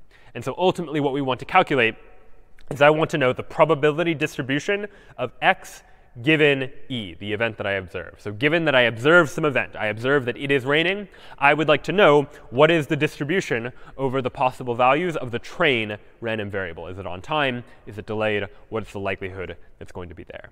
And it turns out we can do this calculation just using a lot of the probability rules that we've already seen in action. And ultimately, we're going to take a look at the math at a little bit of a high level, at an abstract level. But ultimately, we can allow computers and programming libraries that already exist to begin to do some of this math for us. But it's good to get a general sense for what's actually happening when this inference process takes place. Let's imagine, for example, that I want to compute the probability distribution of the appointment random variable given some evidence, given that I know that there was light rain and no track maintenance. So there's my evidence, these two variables that I observe the values of. I observe the value of rain. I know there's light rain. And I know that there is no track maintenance going on today. And what I care about knowing, my query, is this random variable, appointment. I want to know the distribution of this random variable appointment. Like, what is the chance that I'm able to attend my appointment? What is the chance that I miss my appointment given this evidence? And the hidden variable, the information that I don't have access to, is this variable train. This is information that is not part of the evidence that I see, not something that I observe, but it is also not the query that I'm asking for. And so what might this inference procedure look like? Well, if you recall back from when we were defining conditional probability and doing math with conditional probabilities, we know that a conditional probability is proportional to the joint probability. And we remember this by recalling that the probability of A given B is just some constant factor alpha multiplied by the probability of A and B. That constant factor alpha turns out to be like dividing over the probability of B. But the important thing is that it's just some constant multiplied by the joint distribution, the probability that all of these individual things happen. So in this case, I can take the probability of the appointment random variable given light rain and no track maintenance, and say that is just going to be proportional, some constant alpha, multiplied by the joint probability, the probability of a particular value for the appointment random variable and light rain and no track maintenance. Well, all right, how do I calculate this probability of appointment and light rain and no track maintenance when what I really care about is knowing, like, I need all four of these values to be able to calculate a joint distribution across everything, because in a particular appointment depends upon the value of train. Well, in order to do that, here I can begin to use that marginalization trick, that there are only two ways I can get any configuration of an appointment, light rain, and no track maintenance. Either this particular setting of variables happens and the train is on time, or this particular setting of variables happens and the train is delayed. Those are two possible cases that I would want to consider. And if I add those two cases up, well, then I get the result just by adding up all of the possibilities for the hidden variable, or variables if there are multiple. But since there's only one hidden variable here, train, all I need to do is iterate over all the possible values for that hidden variable train and add up their probabilities. So this probability expression here becomes probability distribution over appointment, light, no rain, and train is on time, and the probability distribution over the appointment, light, rain, no track maintenance, and that the train is delayed, for example. So I take both of the possible values for train, go ahead and add them up. These are just joint probabilities that we saw earlier how to calculate just by going parent, parent, parent, parent, and calculating those probabilities and multiplying them together. And then you'll need to normalize them at the end, speaking at a high level, to make sure that everything adds up to the number 1. So the formula for how you do this in a process known as inference by enumeration looks a little bit complicated, but ultimately it looks like this. And let's now try to distill what it is that all of these symbols actually mean. Let's start here. What I care about knowing is the probability of x, my query variable, given some sort of evidence. What do I know about conditional probabilities? Well, a conditional probability is proportional to the joint probability. So it's some alpha, some normalizing constant, multiplied by this joint probability of x and evidence. And how do I calculate that? Well, to do that, I'm going to marginalize over all of the hidden variables, all the variables that I don't directly observe the values for. I'm basically going to iterate over all of the possibilities that it could happen and just sum them all up. And so I can translate this into a sum over all y, which ranges over all the possible hidden variables and the values that they could take on, and adds up all of those possible individual probabilities. And that is going to allow me to do this process of inference by enumeration. Now, ultimately, it's pretty annoying if we as humans have to do all of this math for ourselves, but turns out this is where computers and AI can be particularly helpful, that we can program a computer to understand a Bayesian network, to be able to understand these inference procedures, and to be able to do these calculations. And using the information you've seen here, you could implement a Bayesian network from scratch yourself, but turns out there are a lot of libraries, especially written in Python, that allow us to make it easier to do this sort of probabilistic inference, to be able to take a Bayesian network and do these sorts of calculations, so that you don't need to know and understand all of the underlying math, though it's helpful to have a general sense for how it works. But you just need to be able to describe the structure of the network and make queries in order to be able to produce the result. And so let's take a look at an example of that right now. It turns out that there are a lot of possible libraries that exist in Python for doing this sort of inference. It doesn't matter too much which specific library you use. They all behave in fairly similar ways. But the library I'm going to use here is one known as Pomegranate. And here inside of model.py, I have defined a Bayesian network, just using the structure and the syntax that the Pomegranate library expects. And what I'm effectively doing is just in Python creating nodes to represent each of the nodes of the Bayesian network that you saw me describe a moment ago. So here on line 4, after I've imported Pomegranate, I'm defining a variable called rain that is going to represent a node inside of my Bayesian network. It's going to be a node that follows this distribution, where there are 3 possible values: none for no rain, light for light rain, heavy for heavy rain. And these are the probabilities of each of those taking place. 0.7 is the likelihood of no rain, 0.2 for light rain, 0.1 for heavy rain. Then after that, we go to the next variable, the variable for track maintenance, for example, which is dependent upon that rain variable. And this, instead of being an unconditional distribution, is a conditional distribution, as indicated by a conditional probability table here. And the idea is that I'm following, this is conditional on the distribution of rain. So if there is no rain, then the chance that there is yes track maintenance is 0.4. If there's no rain, the chance that there's no track maintenance is 0.6. Likewise, for light rain, I have a distribution. For heavy rain, I have a distribution as well. But I'm effectively encoding the same information you saw represented graphically a moment ago. But I'm telling this Python program that the maintenance node obeys this particular conditional probability distribution. And we do the same thing for the other random variables as well. Train was a node inside my distribution that was a conditional probability table with 2 parents. It was dependent not only on rain, but also on track maintenance. And so here I'm saying something like, given that there is no rain and yes track maintenance, the probability that my train is on time is 0.8, and the probability that it's delayed is 0.2. And likewise, I can do the same thing for all of the other possible values of the parents of the train node inside of my Bayesian network by saying, for all of those possible values, here is the distribution that the train node should follow. And I do the same thing for an appointment based on the distribution of the variable train.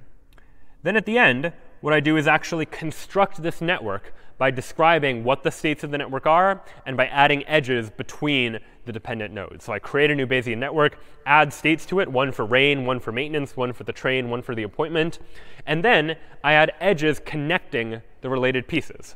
Rain has an arrow to maintenance because rain influences track maintenance. Rain also influences the train. Maintenance also influences the train. And train influences whether I make it to my appointment. And bake just finalizes the model and does some additional computation. So the specific syntax of this is not really the important part. Pomegranate just happens to be one of several different libraries that can all be used for similar purposes. And you could describe and define a library for yourself that implemented similar things. But the key idea here is that someone can design a library for a general Bayesian network that has nodes that are based upon its parents. And then all a programmer needs to do, using one of those libraries, is to define what those nodes and what those probability distributions are. And we can begin to do some interesting logic based on it. So let's try doing that like conditional or joint probability calculation that we saw us do by hand before by going into likelihood.py, where here I'm importing the model that I just defined a moment ago. And here I'd just like to calculate model.probability, which calculates the probability for a given observation. And I'd like to calculate the probability of no rain, no track maintenance, my train is on time, and I'm able to attend the meeting. So sort of the optimal scenario, that there's no rain and no maintenance on the track, my train is on time, and I'm able to attend the meeting. What is the probability that all of that actually happens? And I can calculate that using the library and just print out its probability. And so I'll go ahead and run Python of likelihood.py. And I see that, OK, the probability is about 0.34. So about a third of the time, everything goes right for me in this case. No rain, no track maintenance, train is on time, and I'm able to attend the meeting. But I could experiment with this, try and calculate other probabilities as well. What's the probability that everything goes right up until the train, but I still miss my meeting? So no rain, no track maintenance, train is on time, but I missed the appointment. Let's calculate that probability. And all right, that has a probability of about 0.04. So about 4% of the time, the train will be on time, there won't be any rain, no track maintenance, and yet I'll still miss the meeting. And so this is really just an implementation of the calculation of the joint probabilities that we did before. What this library is likely doing is first figuring out the probability of no rain, then figuring out the probability of no track maintenance given no rain, then the probability that my train is on time given both of these values, and then the probability that I miss my appointment given that I know that the train was on time. So this, again, is the calculation of that joint probability. And turns out we can also begin to have our computer solve inference problems as well, to begin to infer, based on information, evidence that we see, what is the likelihood of other variables also being true. So let's go into inference.py, for example, where here I'm again importing that exact same model from before, importing all the nodes and all the edges and the probability distribution that is encoded there as well. And now there's a function for doing some sort of prediction. And here, into this model, I pass in the evidence that I observe. So here, I've encoded into this Python program the evidence that I have observed. I have observed the fact that the train is delayed. And that is the value for one of the 4 random variables inside of this Bayesian network. And using that information, I would like to be able to draw inspiration and figure out inferences about the values of the other random variables that are inside of my Bayesian network. I would like to make predictions about everything else. So all of the actual computational logic is happening in just these 3 lines, where I'm making this call to this prediction. Down below, I'm just iterating over all of the states and all the predictions and just printing them out so that we can visually see what the results are. But let's find out. Given the train is delayed, what can I predict about the values of the other random variables? Let's go ahead and run Python inference.py. I run that. And all right, here's the result that I get. Given the fact that I know that the train is delayed, this is evidence that I have observed, well, given that there is a 45% chance or a 46% chance that there was no rain, a 31% chance there was light rain, a 23% chance there was heavy rain, I can see a probability distribution over track maintenance and a probability distribution over whether I'm able to attend or miss my appointment. Now, we know that whether I attend or miss the appointment, that is only dependent upon the train being delayed or not delayed. It shouldn't depend on anything else. So let's imagine, for example, that I knew that there was heavy rain. That shouldn't affect the distribution for making the appointment.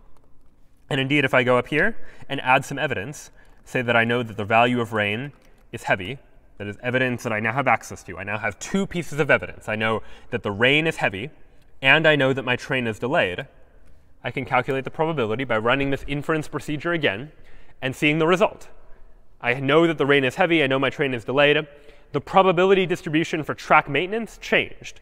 Given that I know that there's heavy rain, now it's more likely that there's no track maintenance, 88% as opposed to 64% from here before.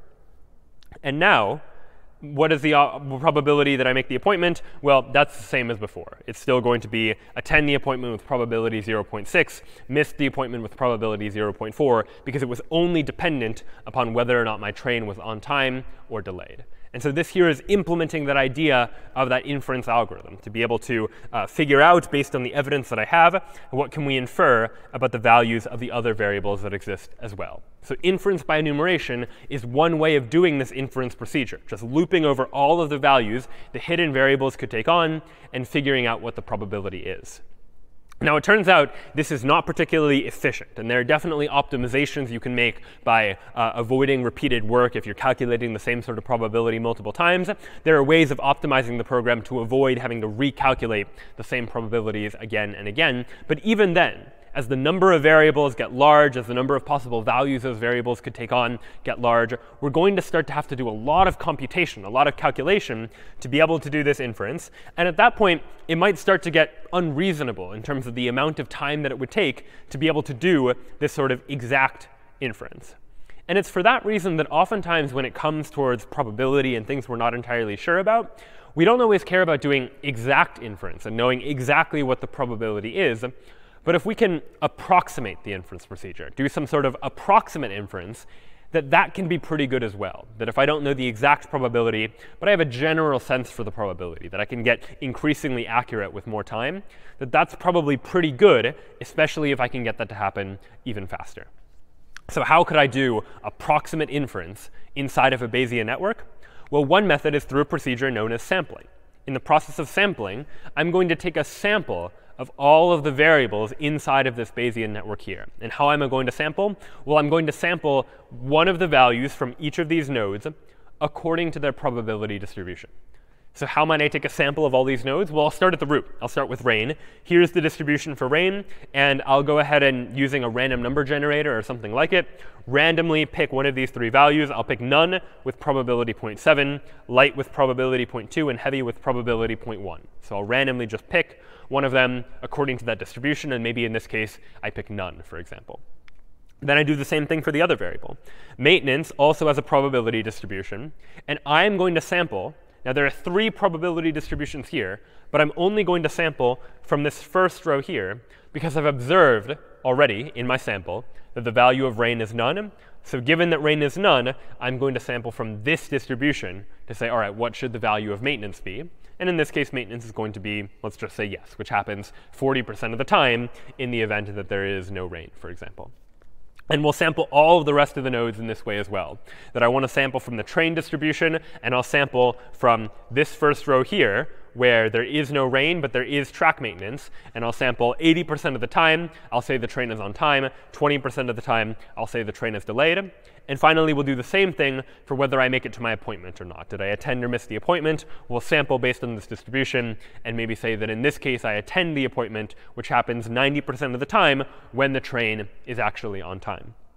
So by going through these nodes, I can very quickly just do some sampling and get a sample of the possible values that could come up from going through this entire Bayesian network according to those probability distributions.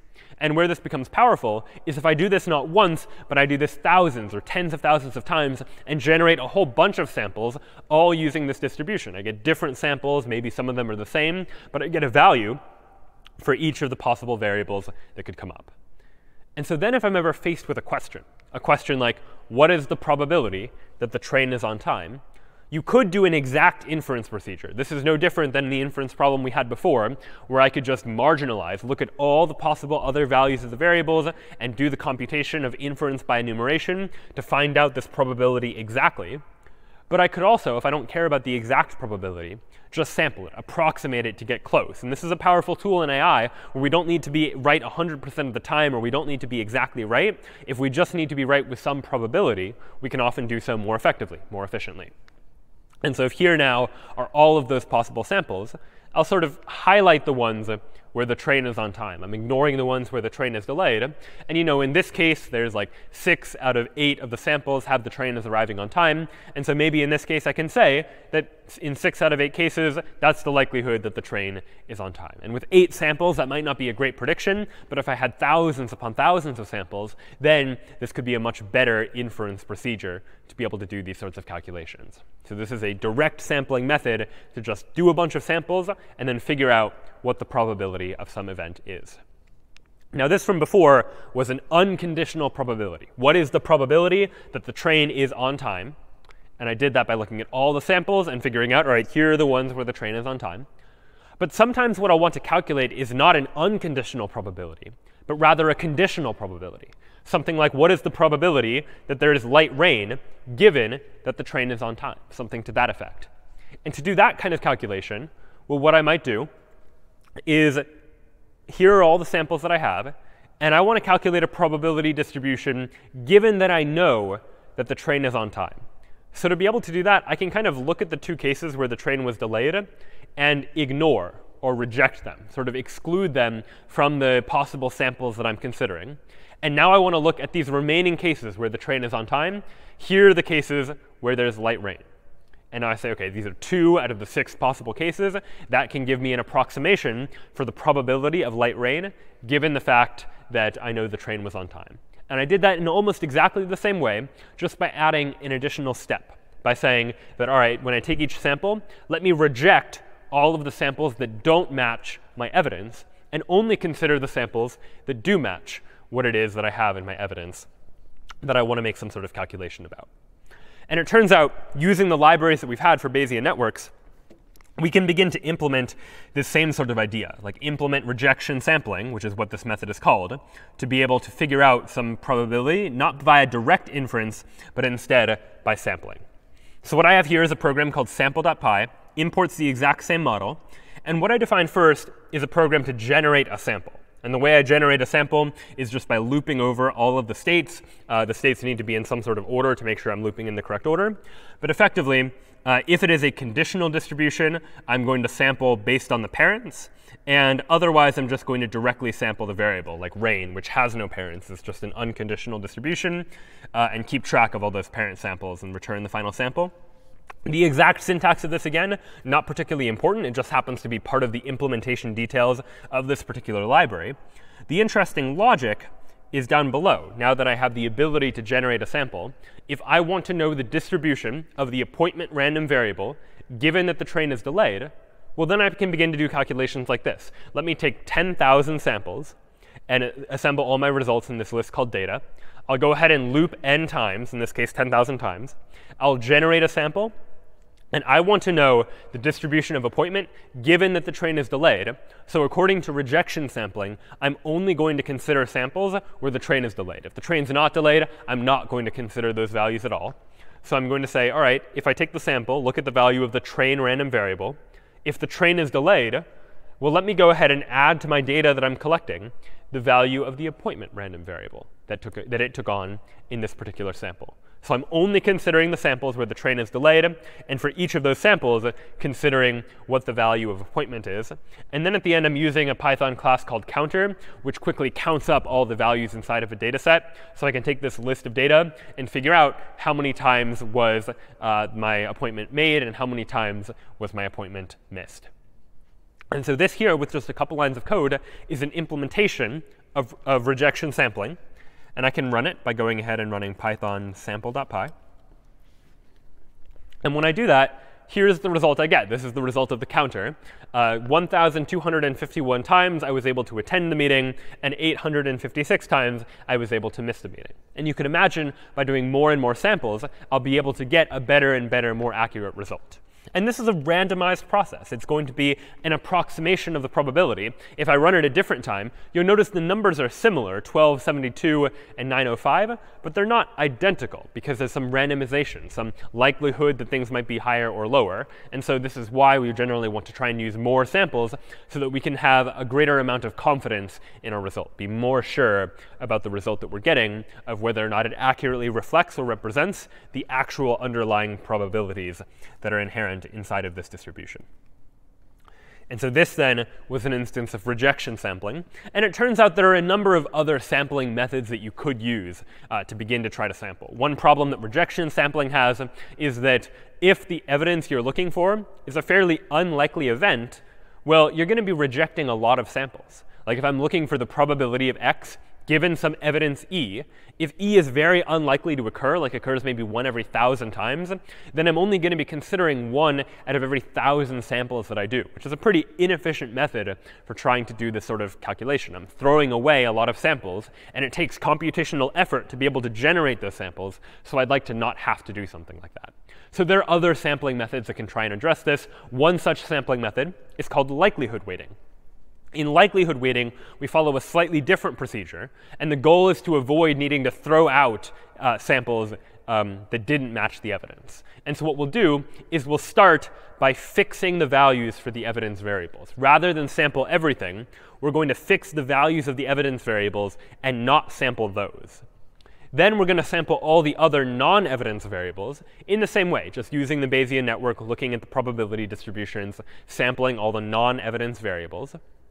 But then what we need to do is weight each sample by its likelihood, right? If our evidence is really unlikely, we want to make sure that we've taken into account how likely was the evidence to actually show up in the sample. If I have a sample where the evidence was much more likely to show up than another sample, then I want to weight the more likely one higher.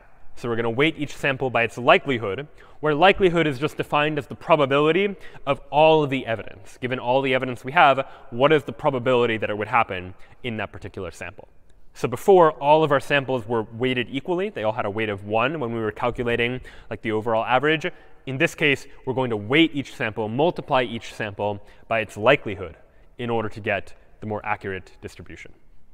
So what would this look like? Well, if I ask the same question, what is the probability of light rain given that the train is on time? When I do the sampling procedure and start by trying to sample, I'm going to start by fixing the evidence variable. I'm already going to have in my sample the train is on time. That way, I don't have to throw out anything. I'm only sampling the things where I know the value of the variables that are my evidence are what I expect them to be. So I'll go ahead and sample from rain, and maybe this time I sample light rain instead of no rain. Then I'll sample from track maintenance and say maybe, yes, there's track maintenance. Then for train, well, I've already fixed it in place. Train was an evidence variable, so I'm not going to bother sampling again. I'll just go ahead and move on. I'll move on to appointment and go ahead and sample from appointment as well. So now I've generated a sample.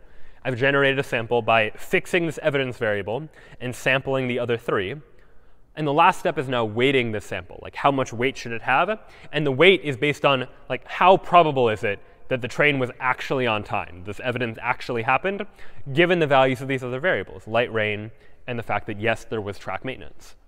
Well, to do that, I can just go back to the train variable and say, all right, if there was light rain and track maintenance, the likelihood of my evidence, the likelihood that my train was on time, is 0.6. And so this train, this particular sample, would have a weight of 0.6. And I could repeat the sampling procedure again and again. Each time every sample would be given a weight according to the probability of the evidence that I see associated with it. And there are other sampling methods that exist as well, but all of them are designed to try and get at the same idea, to approximate the inference procedure of figuring out the value of a variable. So we've now dealt with probability as it pertains to particular variables that have these discrete values. But what we haven't really considered is how values might change over time. That we've considered something like a variable for rain, where rain can take on values of none, or light rain, or heavy rain. But in practice, usually when we consider values for variables like rain, we like to consider it for, over time, how do the values of these variables change? What do we do with when we're dealing with uncertainty over a period of time, which can come up in the context of weather, for example. If I have sunny days and I have rainy days, and I'd like to know not just like what is the probability that it's raining now, but what is the probability that it rains tomorrow, or the day after that, or the day after that? And so to do this, we're going to introduce a slightly different kind of model. But here we're going to have a random variable, not just one for the weather, but for every possible time step. And you can define time step however you like. A simple way is just to use days as your time step. And so we can define a variable called x sub t, which is going to be the weather at time t. So x sub 0 might be the weather on day 0. X sub 1 might be the weather on day 1, so on and so forth. X sub 2 is the weather on day 2. But as you can imagine, if we start to do this over longer and longer periods of time, there's an incredible amount of data that might go into this. If you're keeping track of data about the weather for a year, now suddenly you might be trying to predict the weather tomorrow, given 365 days of previous pieces of evidence. And that's a lot of evidence to have to deal with and manipulate and calculate. Probably nobody knows what the exact conditional probability distribution is for all of those combinations of variables. And so when we're trying to do this inference inside of a computer, when we're trying to reasonably do this sort of analysis, it's helpful to make some simplifying assumptions, some assumptions about the problem that we can just assume are true to make our lives a little bit easier. Even if they're not totally accurate assumptions, if they're close to accurate or approximate, they're usually pretty good. And the assumption we're going to make is called the Markov assumption, which is the assumption that the current state depends only on a finite fixed number of previous states. So the current day's weather depends not on all the previous day's weather for all of history, but the current day's weather I can predict just based on yesterday's weather, or just based on the last 2 days' weather, or the last 3 days' weather. But oftentimes we're going to deal with like just the one previous state helps to predict this current state. And by putting a whole bunch of these random variables together using this Markov assumption, we can create what's called a Markov chain, where a Markov chain is just some sequence of random variables where each of the variables' distribution follows that Markov assumption. And so we'll do an example of this where the Markov assumption is I can predict the weather. Is it sunny or rainy? And we'll just consider those two possibilities for now, even though there are other types of weather. But I can predict each day's weather just on the prior day's weather. Using today's weather, I can come up with a probability distribution for tomorrow's weather. And here's what this weather might look like. It's formatted in terms of a matrix, as you might describe it, as sort of rows and columns of values, where on the left-hand side, I have today's weather, represented by the variable x sub t. And over here in the columns, I have tomorrow's weather, represented by the variable x sub t plus 1 days weather instead. And what this matrix is saying is if today is sunny, well then, it's more likely than not that tomorrow is also sunny.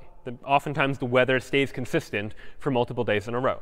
And for example, let's say that if today is sunny, our model says that tomorrow, with probability 0.8, it will also be sunny. And with probability 0.2, it will be raining.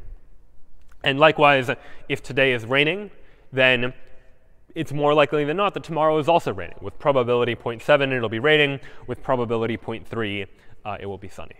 So this matrix, this description of how it is we transition from one state to the next state, is what we're going to call the transition model. And using the transition model, you can begin to construct this Markov chain by just predicting, given today's weather, what's the likelihood of tomorrow's weather happening? And you can imagine doing a similar sampling procedure where you take this information, you sample what tomorrow's weather is going to be. Using that, you sample the next day's weather. And the result of that is you can form this Markov chain of like x0, time day 0 is sunny, the next day is sunny, maybe the next day it changes to raining, then raining, then raining. And the pattern that this Markov chain follows, given the distribution that we had access to, this transition model here, is that when it's sunny, it tends to stay sunny for a little while. The next couple days tend to be sunny too. And when it's raining, it tends to be raining as well. And so you get a Markov chain that looks like this, and you can do analysis on this. You can say, given that today is raining, what is the probability that tomorrow is raining? Or you can begin to ask probability questions like, what is the probability of this sequence of 5 values, sun, sun, rain, rain, rain, and answer those sorts of questions too. And it turns out there are, again, many Python libraries for interacting with models like this of probabilities that have distributions and random variables that are based on previous variables according to this Markov assumption. And Pomegranate 2 has ways of dealing with these sorts of variables. So I'll go ahead and go into the Markov, I'll go ahead and go into the chain directory where I have some information about Markov chains. And here I've defined a file called model.py, where I've defined, in a very similar syntax, And again, the exact syntax doesn't matter so much as the idea that I'm encoding this information into a Python program so that the program has access to these distributions. I've here defined some starting distribution. So every Markov model begins at some point in time, and I need to give it some starting distribution. And so we'll just say, you know, at the start, you can pick 50-50 between sunny and rainy. We'll say it's sunny 50% of the time, rainy 50% of the time. And then down below, I've here defined the transition model, how it is that I transition from one day to the next. And here I've encoded that exact same matrix from before, that if it was sunny today, then with probability 0.8, it will be sunny tomorrow. And it'll be rainy tomorrow with probability 0.2. And I likewise have another distribution for if it was raining today instead. And so that alone defines the Markov model. You can begin to answer questions using that model. But one thing I'll just do is sample from the Markov chain. And it turns out there's a method built into this Markov chain library that allows me to sample 50 states from the chain, basically just simulating like 50 instances of weather. And so let me go ahead and run this, Python model.py. And when I run it, what I get is that it's going to sample from this Markov chain 50 states, 50 days worth of weather that it's just going to randomly sample. And you can imagine sampling many times to be able to get more data, to be able to do more analysis. But here, for example, it's sunny 2 days in a row, rainy a whole bunch of days in a row before it changes back to sun. And so you get this model that follows the distribution that we originally described, that follows the distribution of sunny days tend to lead to more sunny days, rainy days tend to lead to more rainy days. And that then is a Markov model. And Markov models rely on us knowing the values of these individual states. I know that today is sunny or that today is rainy. And using that information, I can draw some sort of inference about what tomorrow is going to be like. But in practice, this often isn't the case. It often isn't the case that I know for certain what the exact state of the world is. Oftentimes, the state of the world is exactly unknown, but I'm able to somehow sense some information about that state, that a robot or an AI doesn't have exact knowledge about the world around it, but it has some sort of sensor, whether that sensor is a camera or like sensors that detect distance or just a microphone that is sensing audio, for example. It is sensing data, and using that data is somehow related to the state of the world, even if it doesn't actually know, our AI doesn't know what the underlying true state of the world actually is. And for that, we need to get into the world of sensor models, the way of describing how it is that we translate what the hidden state, the underlying true state of the world is, with what the observation, what it is that the AI knows or the AI has access to, actually is. And so, for example, a hidden state might be a robot's position. If a robot is exploring new uncharted territory, the robot likely doesn't know exactly where it is, but it does have an observation. It has robot sensor data where it can sense how far away are possible obstacles around it. And using that information, using the observed information that it has, it can infer something about the hidden state. Because what the true hidden state is influences those observations. Whatever the robot's true position is affects or has some effect upon what the sensor data the robot is able to collect is, even if the robot doesn't actually know for certain what its true position is. Likewise, if you think about a voice recognition or a speech recognition program that listens to you and is able to respond to you, something like Alexa or what Apple and Google are doing with their voice recognition as well, that you might imagine that the hidden state, the underlying state, is what words are actually spoken. The true nature of the world contains you saying a particular sequence of words, but your phone or your smart home device doesn't know for sure exactly what words you said. The only observation that the AI has access to is like some audio waveforms. And those audio waveforms are, of course, dependent upon this hidden state. And you can infer, based on those audio waveforms, what the words spoken likely were. But you might not know with 100% certainty what that hidden state actually is. And it might be a task to try and predict, given this observation, given these audio waveforms, can you figure out what the actual words spoken are? Likewise, you might imagine on a website, true user engagement might be information you don't directly have access to, but you can observe data, like website or app analytics, about how often was this button clicked, or how often are people interacting with a page in a particular way. And you can use that to infer things about your users as well. So this type of problem comes up all the time when we're dealing with AI and trying to infer things about the world. That often AI doesn't really know the hidden true state of the world. All the AI has access to is some observation that is related to the hidden true state, but it's not direct. There might be some noise there. The audio waveform might have some additional noise that might be difficult to parse. The sensor data might not be exactly correct. There's some noise that might not allow you to conclude with certainty what the hidden state is, but can allow you to infer what it might be. And so the simple example we'll take a look at here is imagining the hidden state as the weather, whether it's sunny or rainy or not. And imagine you are programming an AI inside of a building that maybe has access to just a camera to inside the building. And all you have access to is an observation as to whether or not employees are bringing an umbrella into the building or not. You can detect whether it's an umbrella or not.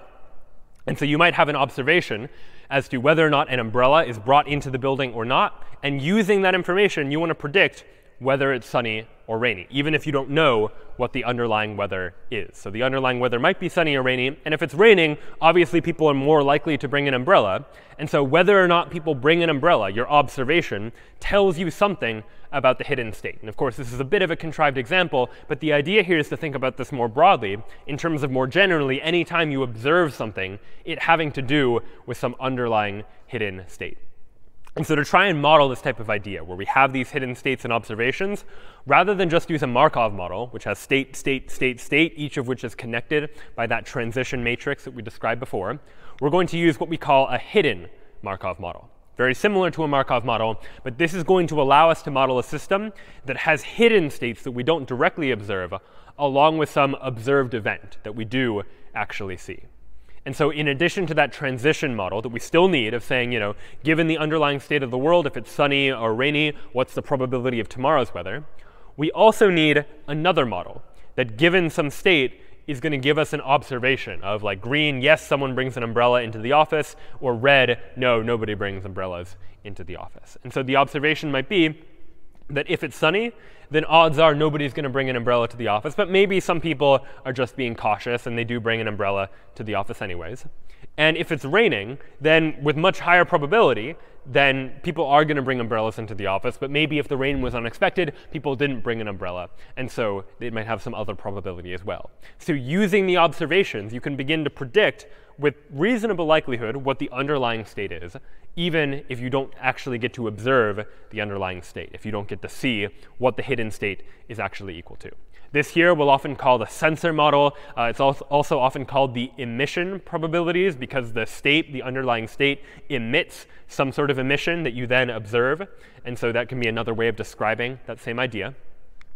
And the sensor Markov assumption that we're going to use is this assumption that the evidence variable, the thing we observe, the emission that gets produced, depends only on the corresponding state, meaning I can predict whether or not people will bring umbrellas or not, entirely dependent just on whether it is sunny or rainy today. Of course, again, this assumption might not hold in practice, that in practice it might depend whether or not people bring umbrellas, might depend not just on today's weather, but also on yesterday's weather and the day before. But for simplification purposes, it can be helpful to apply this sort of assumption just to allow us to be able to reason about these probabilities a little more easily.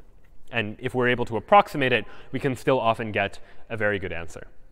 And so what these hidden Markov models end up looking like is a little something like this, where now, rather than just have one chain of states, like sun, sun, rain, rain, rain, we instead have this upper level, which is the underlying state of the world. Is it sunny or is it rainy? And those are connected by that transition matrix we described before. But each of these states produces an emission, produces an observation that I see, that on this day it was sunny and people didn't bring umbrellas. And on this day it was sunny, but people did bring umbrellas. And on this day it was raining and people did bring umbrellas, and so on and so forth. And so each of these underlying states, represented by x sub t for x sub 1, 0, 1, 2, so on and so forth, produces some sort of observation or emission, which is what the E stands for, E sub 0, E sub 1, E sub 2, so on and so forth.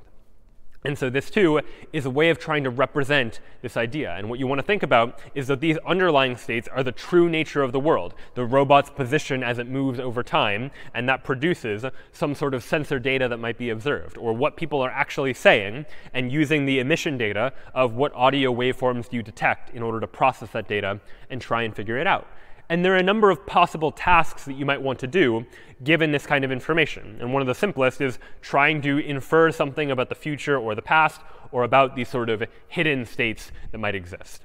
And so the tasks that you'll often see, and we're not going to go into the mathematics of these tasks, but they're all based on the same idea of conditional probabilities and using the probability distributions we have to draw these sorts of conclusions. One task is called filtering, which is given observations from the start until now, calculate the distribution for the current state. Meaning, given information about from the beginning of time until now, on which days do people bring an umbrella or not bring an umbrella, can I calculate the probability of the current state, that today, is it sunny or is it raining?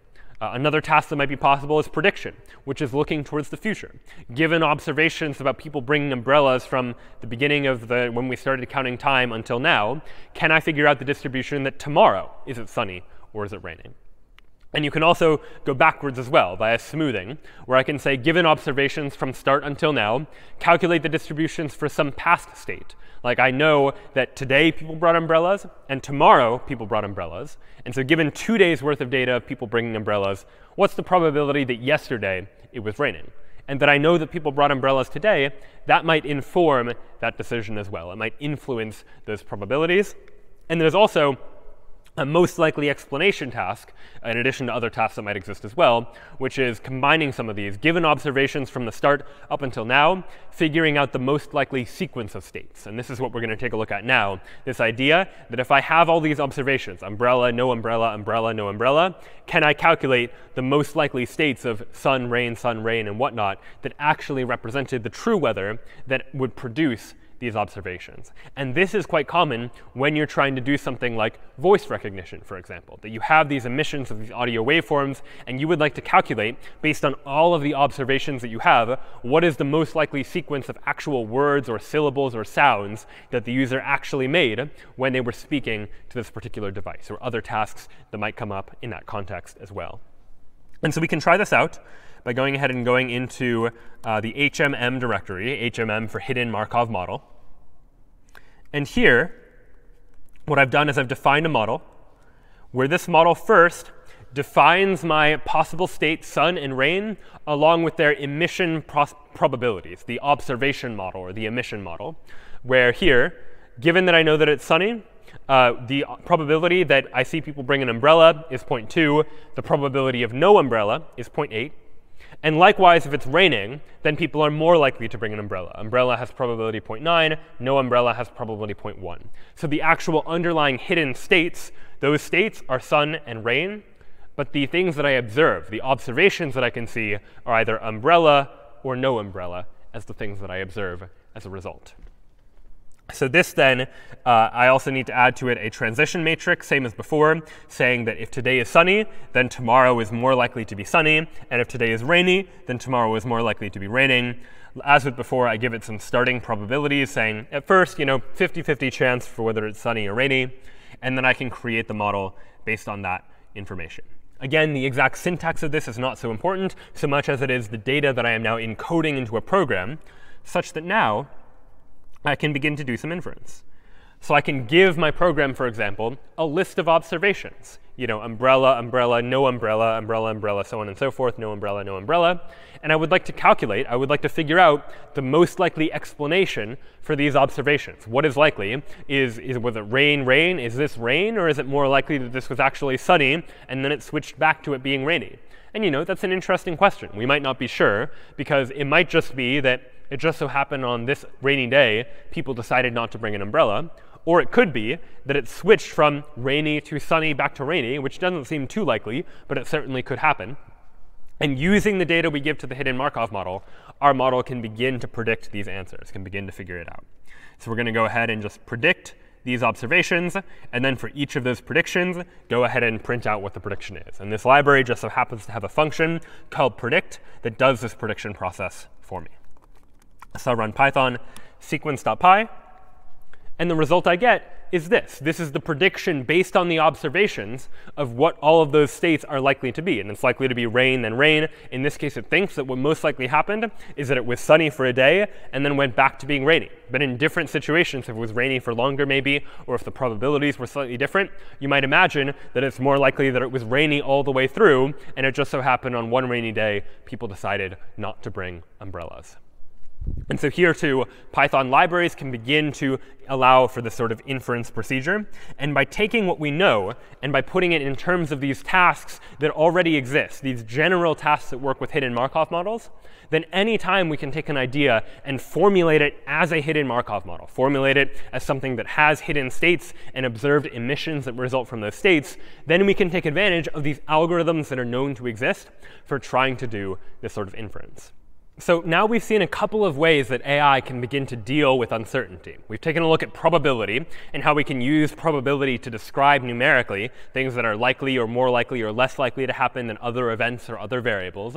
And using that information, we can begin to construct these standard types of models, things like Bayesian networks and Markov chains and hidden Markov models that all allow us to be able to describe how particular events relate to other events or how the values of particular variables relate to other variables, not for certain, but with some sort of probability distribution. And by formulating things in terms of these models that already exist, we can take advantage of Python libraries that implement these sort of models already and allow us just to be able to use them to produce some sort of resulting effect. So all of this then allows our AI to begin to deal with these sort of uncertain problems so that our AI doesn't need to know things for certain, but can infer based on information it doesn't know.